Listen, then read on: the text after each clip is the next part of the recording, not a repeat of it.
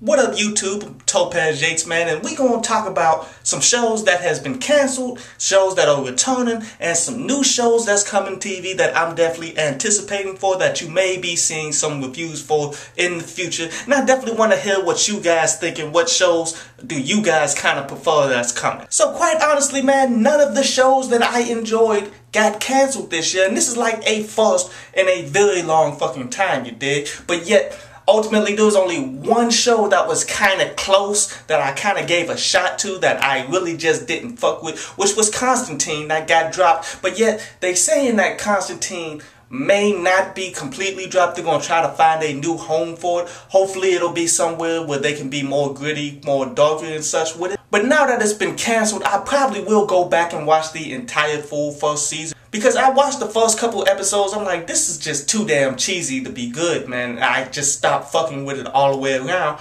Now that it's canceled, I may go back and give it a chance and see what all the fuss is about, because a lot of people saying that Constantine needs to stay. But there's a lot of shows that's returning, man, that I really didn't expect, like Lucifer. For those who didn't know, that's like a BBC channel type show, man, starring Idris Alba, best known for his role of Stringer on The Wire, man, in which he plays a damn near crooked detective, but yet the city needs a damn crooked detective in order to get shit done. Like, that show is fucking phenomenal. I thought they wasn't going to bring it back, but I'm happy that they are. And Heroes Reborn is coming, in which, you know, this is a somewhat reboot of, you know, Save the Cheerleader, Save the World, in which that show was pretty dope. I mean, I liked the first season, then the writer's strike hit, then it fell downhill. So I'm definitely excited for that, man. I'm definitely excited for the new season of the Peaky Blinders, which I didn't think they was going to bring another one of these, because it's not all that popular. Like, it's a Netflix original joint where it's starring the guy who played Scarecrow in all of the Dark Knights trilogies and such from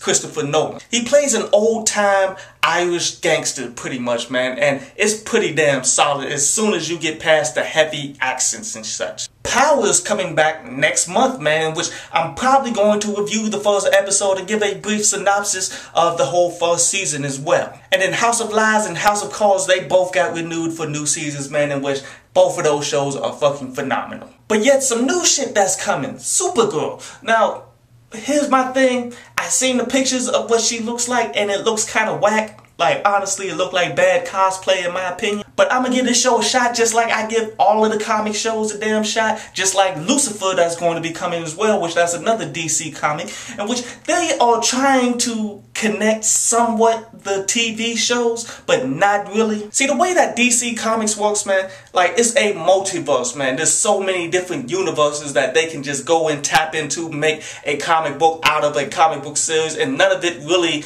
affects each other. While the Marvel Universe, everything tends to connect. Just like how Agents of S.H.I.E.L.D. and Agents Carter, they all affected the damn movies that been going on as well. So it definitely works with the comics, man, but yet you see some of these good-ass actors that they have playing these characters, they will never be in a fucking movie, like Stephen Amell, who is the fucking Green Arrow, you dig? Then they got Rush Hour coming to TV, man. I'm sure it's not going to have Chris Tucker and Jackie Chan, but what the fuck else is they actually doing to not be doing fucking TV and shit? I mean, it would be cool if they were actually a part of it, but let's be real, man. They are too big for TV, but yet they're not getting any love in movies. So a lot of actors and such, they just fade away instead of trying to go back to TV. Then they're making a TV show out of Minority Report, in which we all know Tom Cruise ain't gonna be a part of that shit. But that's definitely one that I'm looking forward for, because that is a universe that definitely could be telling some good stories and such, because they only got into but so much